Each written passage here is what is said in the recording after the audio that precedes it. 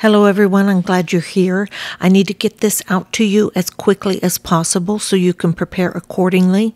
Tomorrow, something is happening in Washington, D.C. that you need to be very aware of because it's a pivotal moment in this crisis with Ukraine and Russia and the instigation of World War III.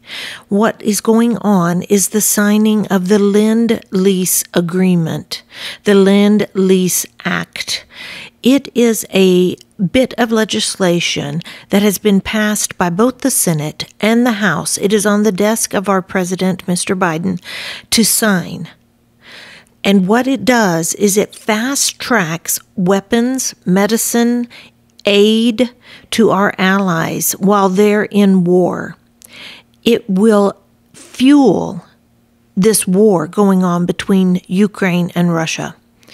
Now then, this act has not been instated since World War II. Now think about that.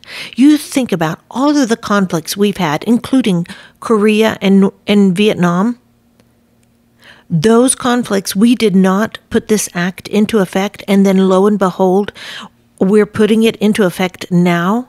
If you don't think our leaders are leading us into World War III, I think you're blind. They want this war. I don't quite understand why yet, but when I figure it out, I'll let you know.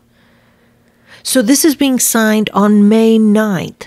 Also on May 9th, Russia is celebrating their Victory Day, which is their victory over the Nazis, World War II.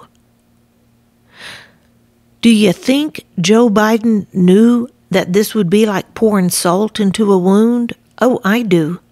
I do. Do you think Mr. Putin's going to sit around and just take it time after time, these in-your-face events and comments and admittance? They admit that we were part of sinking their ship. Biden admitted that day before yesterday, that we had a hand in sinking their warship. Do you think that's going to go over well? No.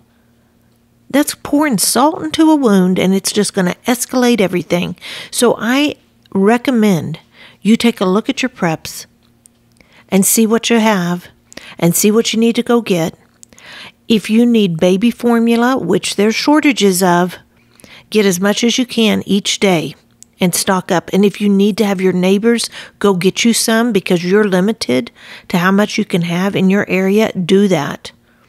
Do not feel bad about getting what you need to help your family through what's coming. And quite frankly, I don't know what America will look like during World War III. But I'll tell you one thing, I don't want to sit around being hungry. I've got enough coffee to make sure I don't have a caffeine headache while I'm sitting around without any toilet paper. You better believe I've got a crap ton of coffee and I've got even more toilet paper. I saw what happened during the pandemic panic buying. You don't want to be part of that. Go under the radar as much as you can so that you don't draw attention to yourself when you go get your preps. If you can buy them online and have them delivered, do that. But you need to get ready because we do not know what is coming. But the red flags are there that this is going to escalate. And you need to prepare accordingly. That's all I've got right now. I'll bring you more as I hear it.